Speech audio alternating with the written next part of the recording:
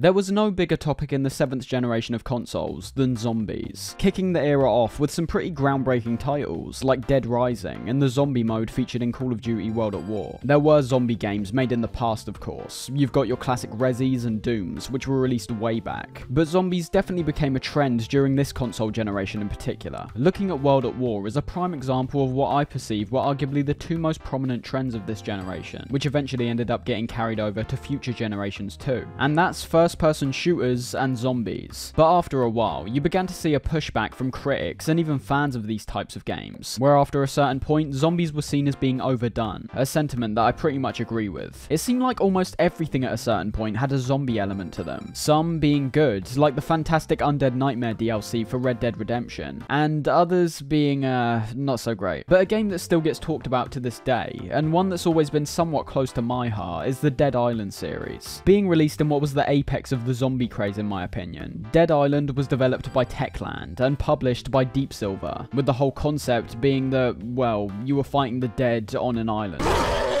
Sounds quite standard, something that could have potentially slipped through the cracks if not for the fantastic marketing on the run-up to its release, the most notable of which featured an incredibly heavy trailer of a family basically being overrun by zombies until they all end up being infected in one way or another. It's genuinely quite powerful, but for anyone who knows what the finished product actually is, you'll know this trailer doesn't reflect the game at all. Hilariously, the tone of the game is almost the polar opposite to this. But getting into the actual game, it doesn't really try to hide that fact, as from the intro which plays when launching the game, you see it's actually going for a more cynical approach to its story. But hell, with how everything plays out, that might even be giving it too much credit, I'll be real. It might not be as impactful as the trailer, but I can't lie, it's still such a great opening, primarily because of the character Sam B, who performs his song Who Do You Voodoo. Who do you voodoo, bitch? Let's go!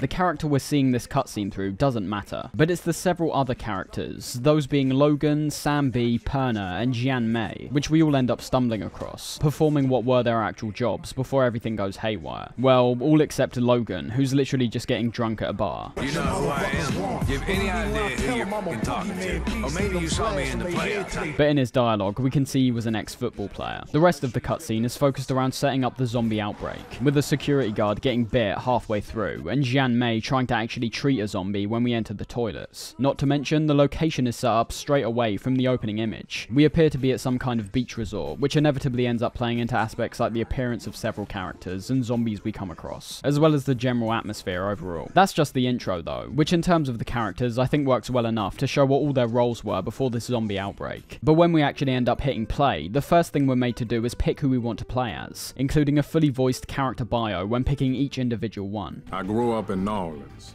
lower 9th Ward. My daddy went to prison when I was 2.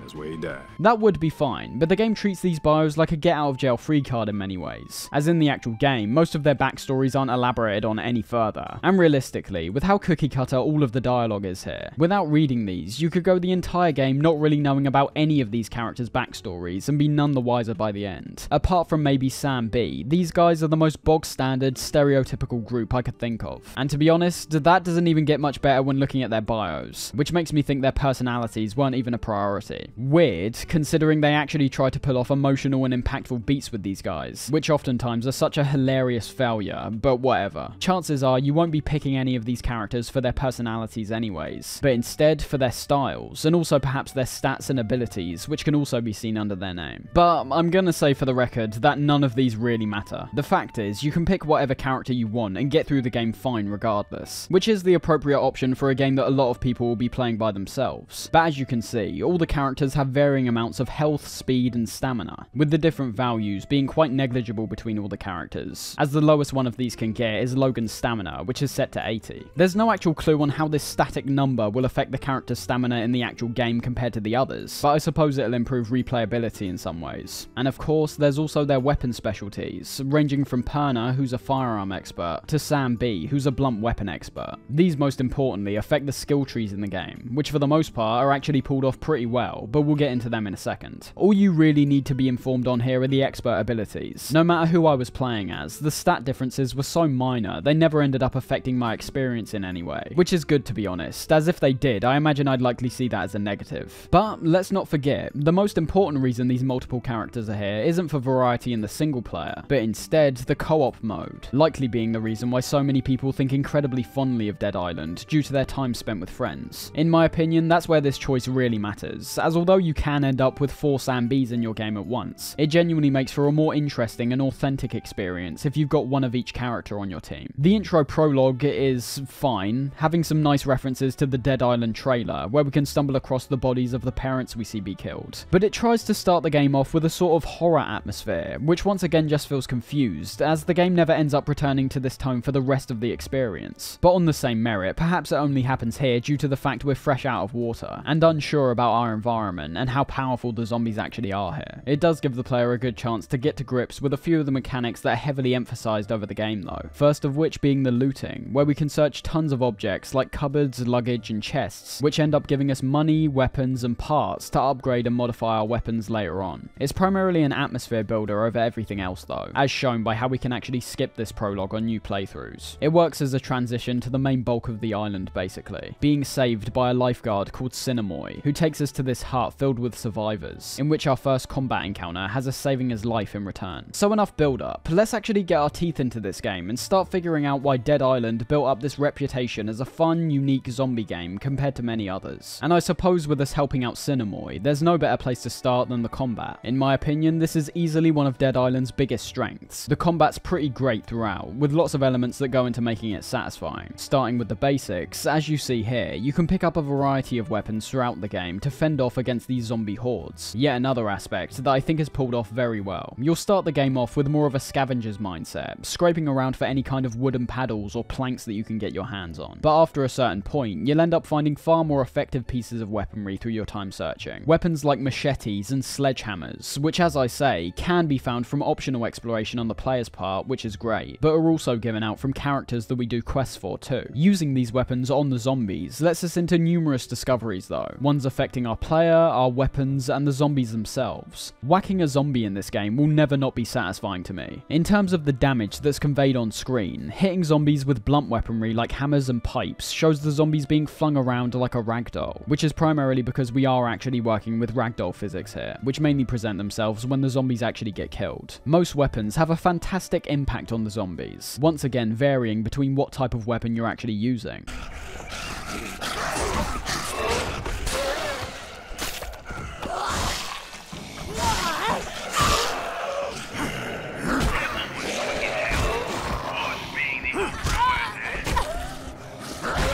Huge amounts of blood will always be shooting out of the zombies regardless. But when using weapons like the machete for example, you'll see that depending on what body part you're focusing your attacks on, there's a high chance for one of these to actually be cut off, either killing the zombie in the process if you cut off things like their head, or rendering them less effective in combat by slicing off their arms or legs. This is already immensely satisfying. I loved every single time I was wailing on a zombie only to have their head fly off in the final hit, which not to mention is accompanied very well by the slow motion effect which oftentimes gets introduced during these moments, really letting you bask in the sheer gore that's taking place.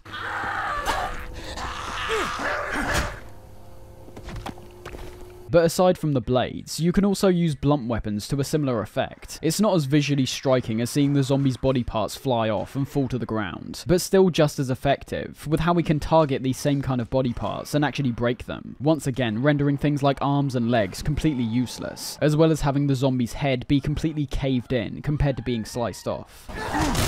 All this stuff is great. Visually, I still find it to be impressive today, and in terms of the gameplay, it introduces one of the many ways you could be tackling an encounter with the undead. The flow of combat is all dependent on aspects like what weapons you're using, what parts of the body you're targeting, and how you're managing your stamina during these encounters. Starting with the stamina, this is an element which definitely brings balance to a lot of these combat scenarios, but also has many pitfalls which made certain parts of the game arduous at points. Firstly, the stamina presents a good back and forth during fights, where you're having to both avoid the zombie swings and grabs while simultaneously getting your own hits in. And with every swing from your weapon using up various amounts of stamina, once again being dependent on what weapon you're actually using. You use up stamina during attacks and regain it when going on the defensive. As you could assume, this is something that is brilliant at the start of the game, when the experience will be more linear and standard for most people's playthroughs, but does eventually end up presenting some issues in the latter parts of the game, when the zombie's health starts dramatically increasing in accordance with your rising level. Weapons you would have previously used become less effective on these stronger enemies, and that's just talking about the base zombies. Some of the special enemies we can find eventually become incredibly frustrating to go up against if you're lacking in the weapons department. Stamina isn't just used up during fights, however, but of course is also used when performing actions like jumping and sprinting, and running around in particular is something you do far too much of in this game, especially in the later areas, which I think are nowhere near as well designed as the initial resort section. Running out of stamina when just trying to get to somewhere can be very annoying, especially when there's no substantial threats around. It can sometimes be engaging when being chased by one of the infected zombie types, which can sprint after you and deal multiple swipes of damage in quick succession, but it's not worth it for the other annoyances here. Continuing to sprint when your stamina's low presents this really horrible blur effect on the screen, which can't be turned off by normal in-game means. And not to mention that when you have zero stamina, you'll also be knocked over by any attack that comes up against you. Something I started off enjoying solely in the combat encounters, as once again it presents this nice to and fro during the fight, but I quickly became annoyed due to it not really having any substantial impact on the actual game. I'd understand if getting knocked over meant you were then vulnerable to other attackers, but you'll notice they just stand by and watch as you slowly pick yourself back up, which is very underwhelming. So stamina in general was great for the flow of fights, not so great in terms of the actual world traversal. I really just think they should have kept it solely to the attacks, to be honest, as it doesn't enhance any part of running about the world. The weapons, on the whole, were handled pretty well for the most part. As I mentioned, there's a nice progression we see throughout the game, where the more you level up, the higher tiers of weaponry you'll be finding, being categorized with a typical common, rare, and ultra rare tier system. The different types of weapons have different effects on the zombies: knives, cut, morning stars, smash, and so on. But that's an element you'll actually want to be focusing on more, as it could change your playstyle quite a bit. These weapons all have stats, which can either be observed in your inventory, or more conveniently, when the weapon's lying on the ground. They use color coding effectively here, so that you don't have to actually read all the corresponding numbers and compare them with the weapon you've got in your hand. If the weapon you're about to pick up has a higher stat in any regard, the numbers will show up in green text, whereas if they're worse, they show up in red. Thing is though, there's a few personal choices which you might want to take into account when picking certain weapons, which actually brings a lot of depth here. Weapons are ranked on their damage, force, durability, and handling. Damage, of course, relates to the DPS of the weapon. Force relates to its knockback capabilities. Durability shows how much you'll be able to use it before you have to repair it again. And handling relates to how fast the weapon can be swung, and how much stamina will be taken up when using it. The two most important ones, of course, are damage and force, as you'll have to personally decide if you want to go for raw damage, or use the knockback capabilities to be safer during encounters. Knives, for example, hardly have any knockback to them, but can oftentimes have a higher DPS. Yet again, it's something that's been implemented into the game where the player has to adapt to their own playstyle, which I really like. It's not forcing you down a certain path, even when taking into account the individual character's special abilities. Most of the time, the durability is fairly negligible if you've got a decent amount of money and resources, but the handling feeds perfectly into the damage and force elements. Handling doesn't just notify us about the stamina effects, but as you'll find, it also lets us know about the ranges of each of these weapons. Close range weapons like the brass knuckles or diving knife are able to be used in very quick succession, which can rack up the DPS. Medium range weapons are ones like the machete or sickle, a more balanced solution, which can deal out some good damage while not taking too long to swing. And long range weapons are ones like the sledgehammer and handbow, taking a large amount of damage with each swing, but having those swings take a much larger amount of time to pull off, leaving you more open to attacks as you rear up for one yourself. Once again, this is a choice on the player's part, all having their pros and cons depending on how you personally are tackling fights. Something else you can do with all of these is fling them at your enemies, a nice addition in itself, which you can oftentimes use to knock over a zombie and then destroy them with another one of your attacks, but is also effective when taking into account other combat elements like the propane tanks which can be found lying around, in which you can throw your weapon at them to make them explode.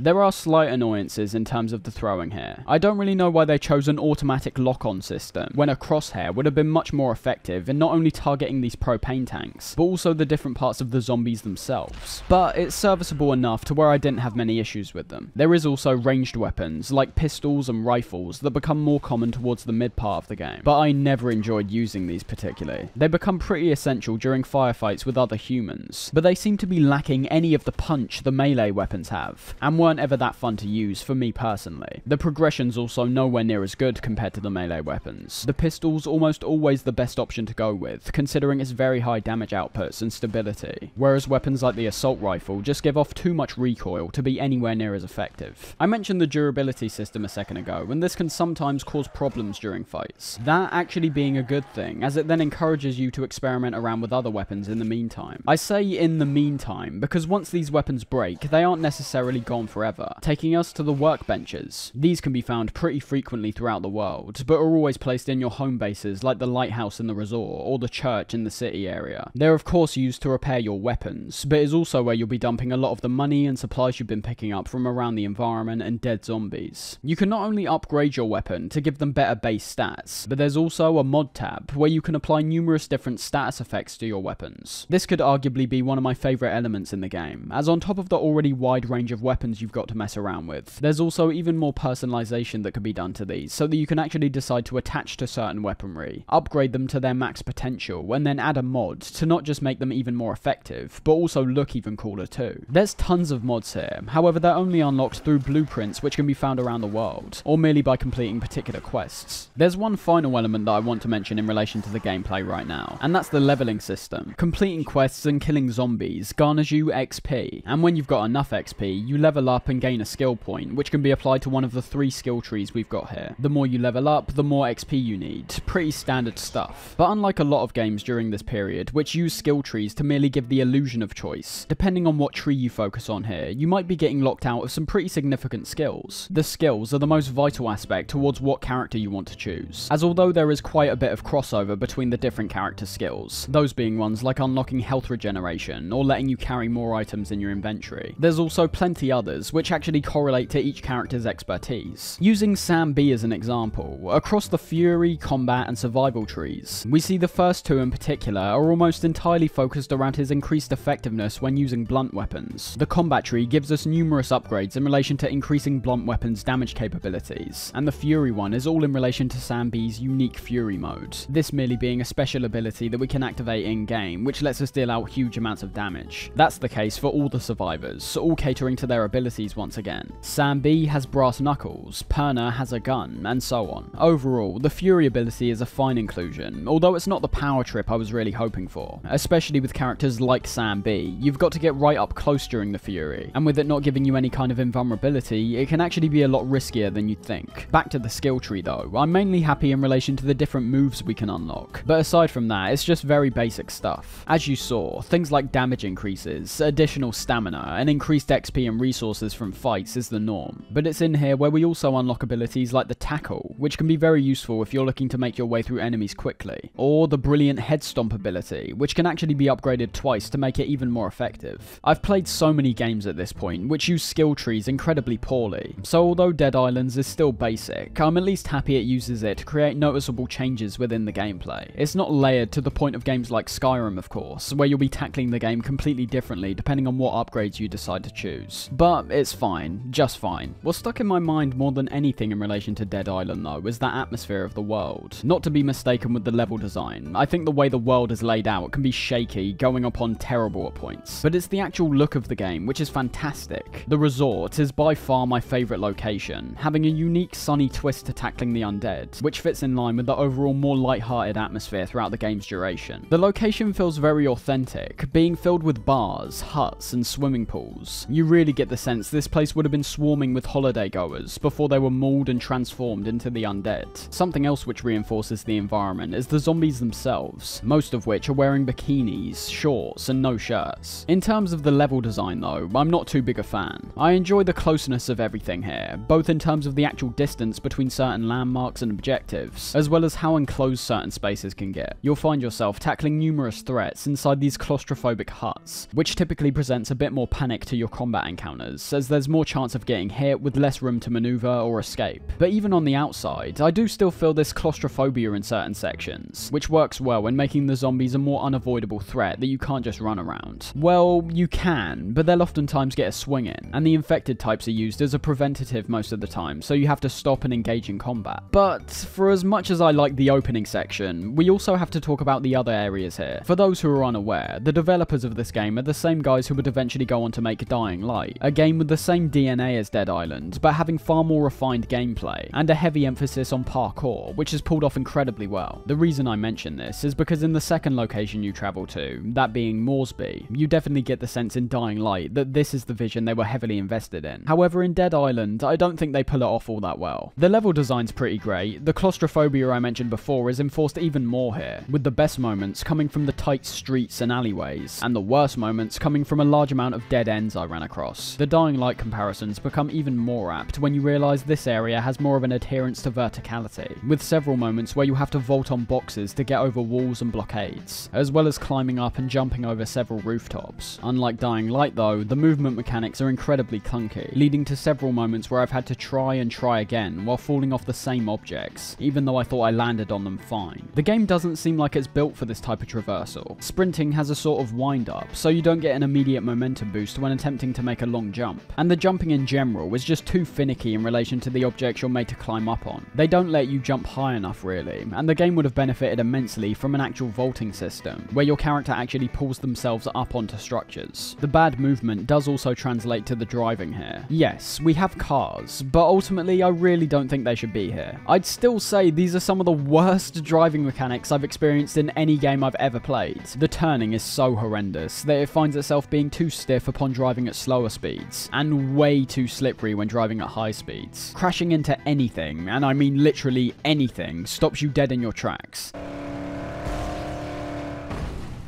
You can't break through any objects here, and there's no kind of additional movement after you crash. It's just a straight stop. And on the definitive edition I'm playing on PC here, the turning was almost completely bugged for me. I'd have to keep moving left and right to actually get the steering to activate, otherwise it would just propel me in a straight line while I've still got the button pressed down. In the resort section though, the driving actually has a function. Things are spaced out enough to where it's still a viable and practical option. But in the city area, there's only 1 or 2 cars that we come across, having near to no functionality because of how many broken down cars and debris are scattered on the streets. The city itself looks good, not as strong an atmosphere as the resort, but undeniably thoughtful and layered environments. One thing this area has over most others is the weather effects we see here. Every single other location has static weather conditions. The resort is always sunny and never gets dark. But in the city, we see them not only experiment with different times of day, but we also see rain get introduced. That looks really great, and I only wish they had an option to keep the rain on permanently. But I guess having it happen randomly does vary up the environment quite a bit, and having that surprise make the location stick in players' minds more. There's not much to really say about the sewers in this section. About as linear level design as you can possibly get, with these hallways and box rooms which merely vary in size. And the visuals, of course, are nothing to marvel over either. Although down in these sewers, you'll end up stumbling across one of the proper special enemies in the game. I say proper because realistically, the thug zombie type is actually the first one which gets introduced. But their functionalities are merely being a bigger, more powerful zombie that has a much higher potential to knock you down when getting hit. I've never really been a fan of these. They lack the swift, satisfying combat of the normal zombies, and just end up being more of a damage sponge for you to wail on. The rest of the enemy types are very derivative of the special infected from the Left 4 Dead games, but they all work fine enough in terms of Dead Island itself. Suiciders and floaters both crop up in the sewers. Suiciders literally being like the boomers, which explode when you get too close to them, while also being an effective enemy to deal damage to surrounding enemies too.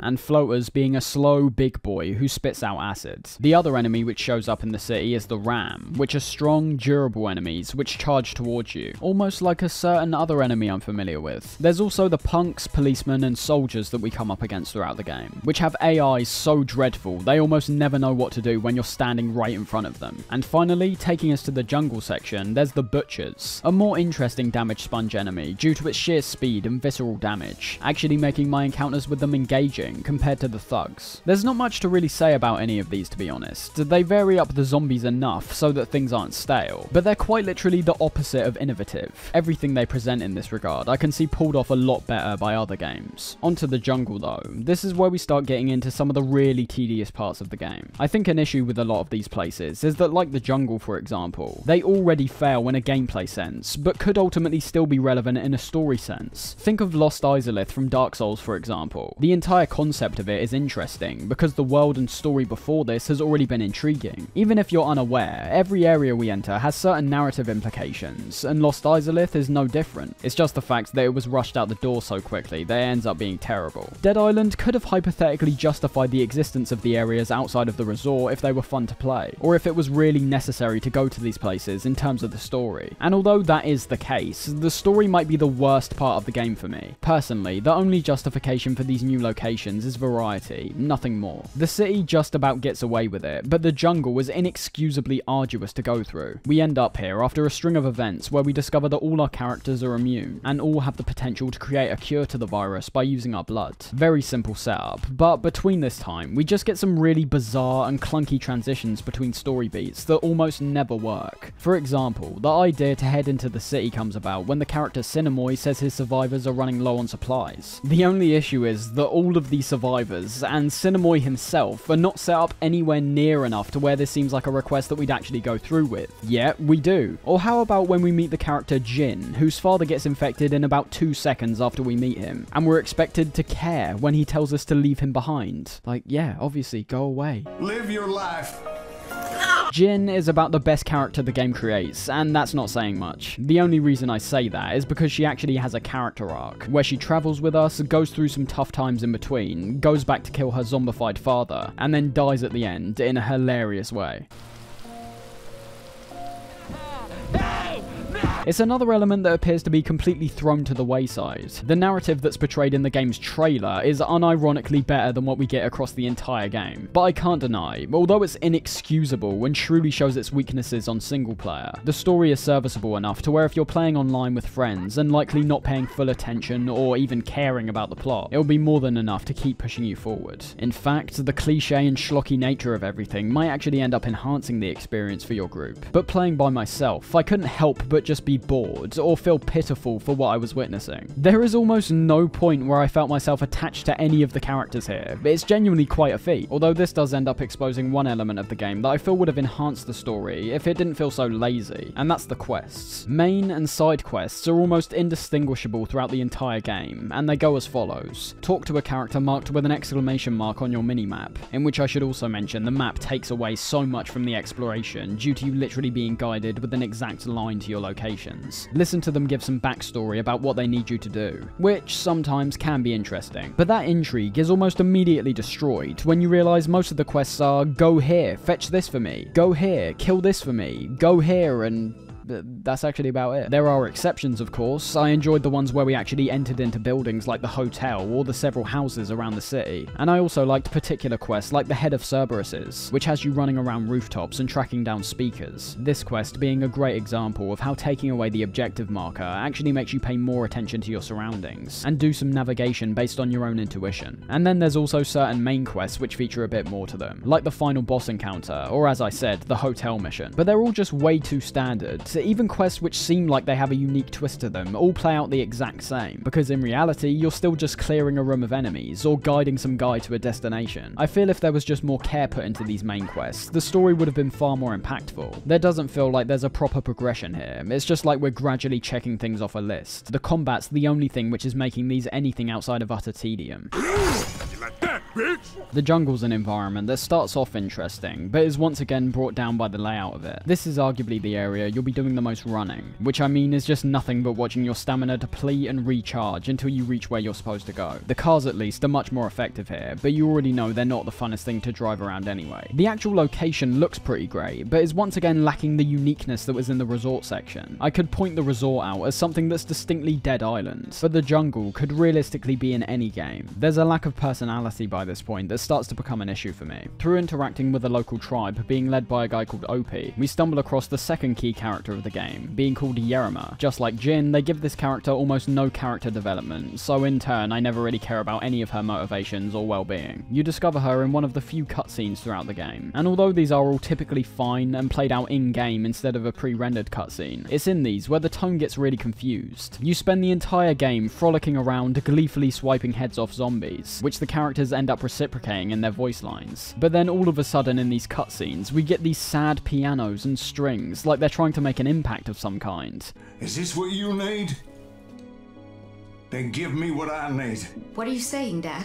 Which obviously doesn't work, because no part of the actual game conveys an emotional tone at any point. From the jungle, we end up at the prison, after a guy called Ryder, who communicates with us over the radio, tells us to go there. And this is by far the worst area of the game. Those box hallways and rooms I mentioned in the sewers are even worse here, and there's nothing visually impressive either, it's just concrete walls and iron bars. The quests here too are arguably the most tedious I had to do in the entire game. Going back and forth, doing stuff for this guy called Titus. He asks for one thing in exchange for his help, then another, and then another. It's just incredibly boring. And once we're done with Titus, we have a final boss fight against Ryder, that while not being awful, was nothing to write home about. You literally just survive against some zombies, and then take on an amped up, zombified version of Ryder, who they actually attempt to portray as a villain, despite us hardly interacting with him throughout the game, and only seeing him in person here. Stay back! They hardly seem human! Stop! But killing someone you love? It's not so easy, is it?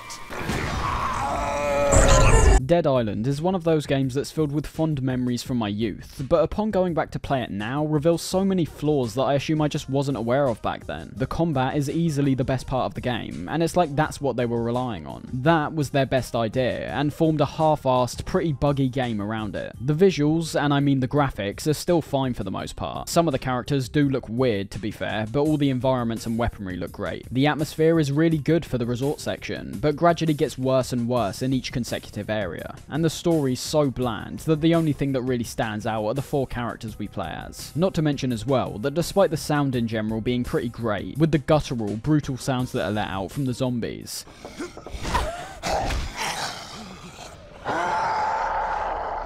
as well as our weapons and the overall ambience of certain areas.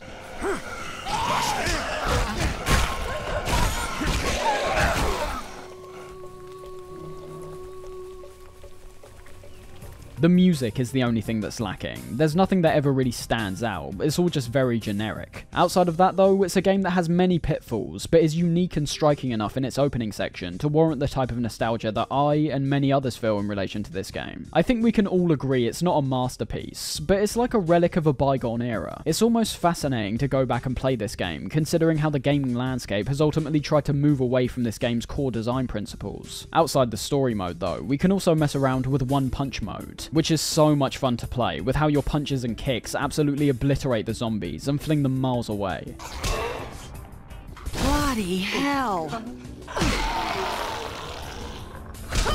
And there's also the Ryder campaign, that while not fixing any of the issues that are featured in the main game, at least gives some more context for the villain character, that I assume even the developers knew was poorly set up. Dead Island Riptide came next, and I'll be honest, there's not much to really say about this game when comparing it to the first one. Although it's not referred to as Dead Island 2, it's quite literally a sequel to the first game, and was only titled Riptide due to the fact there was less resources being pumped into it compared to the first one, which I assume was primarily because of the new generations of consoles coming in, where we obviously saw Techland ditch Dead Island in favour of Dying Light for these new consoles. Visually, it's pretty much identical. There are improvements in terms of lighting and particle effects, like when you deal damage to zombies, but that's only under very close observation. On the surface, there's nothing that stands out as being distinctly different. Same goes for the environments. We literally start the game off in almost a replica of the jungle section, with some additional annoyances in the form of the swamp areas. Okay, I'll be honest, these are fine, and actually pretty immersive when using the new boat vehicle, which at least functions far greater compared to the cars. But when you're on foot, these slow you down so much, the journey becomes a pure slog, with the narrative being the same base concept of the first. The most I can really talk about are some new gameplay concepts and the skill system. Riptide features a nice thing where you can now see all your other teammates at your home base, and on top of that, you can also do certain side quests for them too, to get rewards in return. In these home bases, you'll end up having to fend off against the undead within a certain area, something which was explored in the Arena DLC for the original game, but done very effectively here also. It's just a mechanic which leans heavily into the combat by throwing large hordes at you instead of the more sporadic placement of zombies in the open environment. The skill system, despite being very poorly integrated in terms of the game's balancing, is merely a more expansive version of what we saw previously. The reason I say it's badly integrated is because you start the game off this time at level 15, regardless of what build you can now pick for your character, those being ones more involved in combat, survival, or just getting the skill points yourself and choosing what to invest in. This makes the intro less friendly to newer players, considering the increased zombie levels too, which means more health and higher damage outputs. And you've also got to consider that in the first game, by the time you've reached this level, you would most likely have acquired and upgraded some weaponry, whereas here there's this confused approach of giving you some terrible weapons off the bat, which makes killing zombies a chore. Then they give you some incredibly powerful weapons to cap off the prologue, and then they strip them all away from you again. The skill tree is good though, with some slightly more unique abilities on offer here. One thing I really liked was how you could import your Dead Island character from the first game and play as them here, which means any abilities like the Stomp or Tackle would also carry over. But here, aside from the typical damage and fury upgrades for their individual characters' strong abilities, we also have things like being able to get up faster when getting knocked down, or a skill which deals increased amounts of damage to the opposite sex. Still basically serving the same purpose from before, but having more variety, which is always welcome. Overall though, Riptide, not a fan. There's way too many bugs which carry over from the first game, like how it's incredibly easy to get yourself stuck in certain parts, requiring you to restart from a checkpoint. I still don't like how your kick can oftentimes be far more effective than your actual weaponry, and realistically, the only positives I pick out from the experience are more nuanced to what's actually introduced in this game, and even then, they have counterpoints which makes me wonder if they're better off without them. The Drowners, for example, were a new type of zombie that reside in the swamps, either bursting up and surprising you on foot, or grabbing on and potentially knocking you off your boat. They're good, you have to take more consideration in your actions, and have to actively use the boost ability on your boat to counteract these guys' incoming attacks. But then you've also got the swamps themselves. I don't really like them at all, and would take the trade of getting rid of the Drowners if it meant the swamps were made more satisfying to traverse. But that's not all, of course. We also have yet another cloned area of the first game, and that's the city of Henderson, which does look very nice to be honest, and isn't laid out anywhere near as bad as the jungle section either. By this time, you would have stumbled across the rest of the new special enemies here, which I mean visually look good, but I mean come on. The wrestler literally looks like the Charger from Left 4 Dead, and is another one which just smacks you around. The Grenadier almost has the exact same functionalities as the Floater, by being a zombie with toxic ranged attacks. And there's also the Screamer, being the only truly unique one here, by letting out an incapacitating scream when you're close to it. Stepping away from Riptide though, as I said, I don't find much merit or interesting things to actually say about it. Only this year did we finally get the true follow-up to Dead Island in the form of Dead Island 2, a game that was in development hell for around 10 years, being passed through numerous different developers' hands until it was finally completed by Deep Silver Dambuster Studios. And for a game that seemed like it was inevitably going to be a nightmare, I was pleasantly surprised that it not only fixes tons of issues I had with the first two games, but in general I found to be a pretty satisfying experience all round. Now, it sticks quite close to the core values of the first game, which I think is good,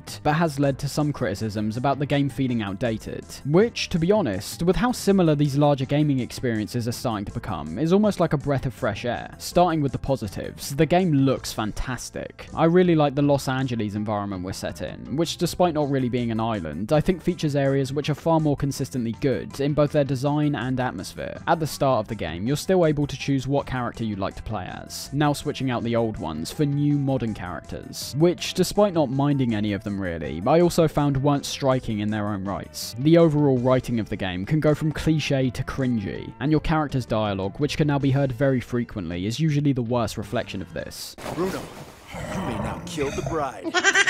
For my first playthrough, I played as Bruno, who I merely found to be serviceable. Only towards the closing parts of the game, where they try to make you care about the protagonist, did I realise I didn't really care about him at all, which goes for most of the other characters we meet throughout the game. Yet again, bar for Sam B, the only returning character from the previous games. Hey, Emma's pretty shook up. How about you fix her some of that motherfucking Yorkshire pudding shit she likes? It's a Dead Island game though, and everything would end up falling down if the combat wasn't up to scratch. Thankfully though, I really loved it, and it's once again the best part of the experience. All the updated weaponry looks fantastic, and the overall progression here I found to be a lot smoother than previously, with your escalating level eventually leading to your older weaponry becoming pretty useless against the zombies, which also level up alongside you. A negative in terms of attaching to and holding on to weaponry you're familiar with, but a major positive positive in making you vary up the weapons you're upgrading and using, which of course puts even more weight on your exploration, as you'll need quite a large amount of money and resources to level these up this time round. All the elements like damage, force, and handling still come into play here, with large hammers taking long to get hits off but letting out large amounts of damage in return, something which is amplified even more with the charge attack which is featured here, an element which feels essential here and will always be missed when going back to the previous titles. Some of the best changes come in the form of the stamina and the zombies themselves. Stamina's no longer used up while sprinting and during combat, which in terms of the exploration I was very happy about, considering it wasn't just annoying to be constantly running out of stamina in the first game, but also because vehicles are entirely removed here, which if the first game's driving mechanics are anything to go by, is a major positive. During combat though, I was initially hesitant. I wasn't sure if this was going to mess up the satisfying flow which was present in the first game, but this couldn't be any further from the truth, as I believe Dead Island 2's combat excels in so many more ways. In exchange for there being no more stamina issues during combat, the zombies are now more visceral with their attacks, which ends up putting more emphasis on your movement and positioning. This mainly comes in the form of the dodge and block abilities we now have, where with the dodge, we can swiftly move out the way of a zombie in preparation for a devastating counter, or instead parry with a block for the same effect. Another thing I was worried about was the satisfying aspect in relation to the destruction of the zombies. The game starts off with the zombies appearing to be less reactive to our hits, almost standing in place and taking this onslaught without being flung around that much. But this changes pretty quickly when acquiring some of the more devastating weaponry, where a lot of these almost feel like I've turned on one punch mode with how they get wildly flung around when being hit and killed. The sheer gore that's on show here might be some of the best I've ever witnessed in any game, primarily because it's dynamic and isn't solely limited to set animations that we would have seen previously. Hitting zombies still has blood bursting out of them, but now we can see this blood accurately laid down when falling to the ground, which ends up interacting with other fluid systems in the game to even greater effect. Status effects are used really well here, where now items like the jerry can and the brand new water can can be thrown and exploded to either set the zombies alight or merely douse them in these fluids, which, as you could assume, means the gas can then be ignited to set them on fire, and the water can be electrified to electrocute the zombies. And talking of that, the gore elements are just astounding. In terms of the fluid example I just mentioned, the zombies will be completely scalded upon these status effects being applied to them, but that's not even mentioning the raw damage here. Continuing to wail on zombies reveals the physics-based gore system that's been put in place, where not only can each individual body part be maimed and cut off, but also when looking to their innards, we see their entrails have dynamic physics to them, with the same going for their jaws and skulls, which can be destroyed bit by bit, so their jaw is either loosely hanging from their mouths, or completely removed. There is still somewhat of a damage sponge nature to these guys, but because of how satisfying I found the damage effects and the combat in general to be here, I was more willing to get into even the most optional of fights, whereas before I found myself just trying to run past everything after a certain point. There's a lot of elements that have been reworked and streamlined here, which I think were all appropriate for the most part. The skill system, for one, has stepped away from leveling up skill trees, and instead changed to these skill cards, still having several different trees, with cards that adhere to different types of ability and survivor skills. I do enjoy this system even more than the one before though, as unlike back then, there's not only more noticeable effects which get applied, like the ability to have zombies explode after being killed, or the dropkick and ground pound abilities that can be applied. They're also static. We don't have to gradually upgrade different abilities to get what we really want. We're given the skill immediately, with the main choice coming from a personal decision on what skills we'd like to choose over others. Something that could become quite a hard choice, considering how many good abilities there are here. Once again, working very nicely to vary up and adhere to different players' playstyles. And we also have the return of the workbenches to repair, upgrade, and modify our weapons once again. This being the most noticeably streamlined element for me, with how modifications are now handed out far more sparingly, and apply to most of the weapons you acquire, instead of the more restrictive process from before. With there also being several other mods we can add aside from the status effect, which further improves elements like how much damage the weapons give out, and making their ability to damage limbs greater. There are certain trade-offs which could be made here, like the upgrades which add damage to the weapon but reduce its durability, but for the most part, a lot of these are just static upgrades, which is perfectly fine. Something else I really enjoyed was the game's overall structure, and also the quests we tackle while going through the story. The plot is once again all based around us being immune, and hoping to acquire a vaccine with our blood. I mean, it's literally one for one the same thing. Our main objective for the first half is to get to a doctor, just like the first game. But unlike there, where every single quest was pretty much the same thing, rinse and repeat, there's a lot more variation to both the main and side quests here. You're going through more unique structures here, and achieving objectives that actually feel like they're pushing the narrative forward, not just stalling time while you're waiting to travel to the next area. There's some really fun ones here, like when we have to creatively kill zombies in a number of ways for a social media influencer, although some of the things she says are foul and totally unredeemable. Let them bodies hit the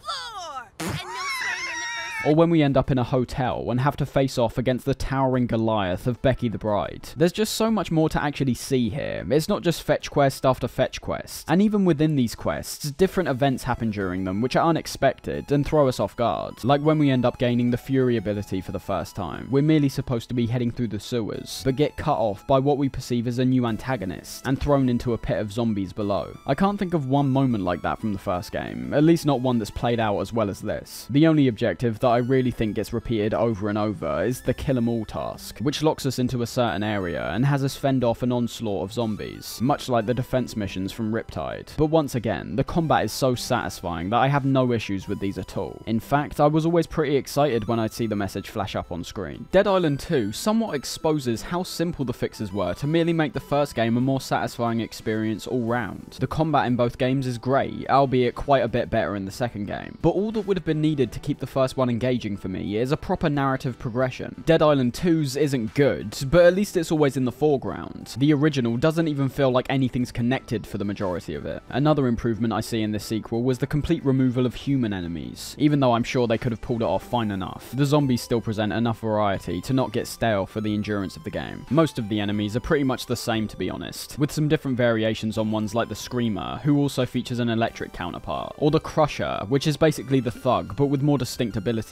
like a ground smash, which can knock you over. But the newest stuff comes in the form of the different zombie types and the brand new Mutator enemy. The Mutator being a grotesque abomination, which is very durable, deals out high amounts of damage from its hits and spikes, and can also deal out those AoE attacks the Crushers do. It's easily one of the strongest enemies in the entire game, and that's probably why it gets reused for the final boss encounter, despite also seeming quite lazy to me. The boss fight itself actually being one of the most difficult triumphs I've pulled off in a game as of late, though while making me incredibly angry at the time, was pretty fair and intense all things considered. But the zombies themselves also have various types, which are immune to certain weapons and modifications. Firefighter zombies, for example, were completely invulnerable to fire damage, and the same goes for the incendiary Crushers and Walkers. And although this can be annoying at points, in a game sense, it's making the player more aware of the weaponry they're using, and requires them to not just switch up their weapons, but also, if you don't have any appropriate weaponry to deal with these things at the time, will encourage players to be more varied with their modification choices in the future. Wrapping up the experience though, the sound in general is fantastic, with all of the hits and swipes on the zombies sounding meaty and damaging.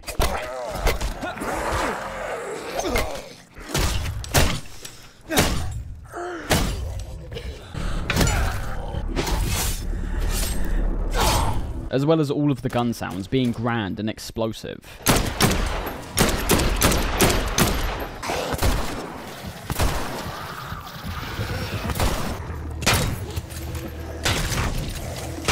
The music, despite still being pretty bland for the most part, at least has some more engaging moments, particularly during some of the defense objectives. The cutscenes, which are frequently scattered throughout the game, all look good, and due to my character actually interacting with the people this time round, I was more willing to engage and actually invest in this very by-the-numbers plot. Throwables, which were featured in the previous games, are now a special ability, which features a cooldown timer, much better than the awkward throwables that we previously had to switch to like an actual weapon. Despite hearing criticisms that the environments are bland and too similar to each other, I thought they all looked great and worked better as one cohesive experience, compared to the other games, which put variety over an actual believable location. And there's some real subtle things I can praise the game over, like how the medkits are actually effective this time round, due to the snacks being far less common than before, which I should mention were essentially the main way of replenishing health in the previous games. Or how searching through trash cans and suitcases this time round is far more convenient, with how opening these up automatically gives us the resources, instead of requiring separate button pushes to actually get them. Kicks are now almost useless outside of our drop kicks and our stomp, which is a huge positive, considering our kicks were almost more powerful than our weapons in the previous games. The guns here don't just sound good, but they're also incredibly satisfying to use now, with certain ones like the hunting rifle exploding zombies' heads with ease.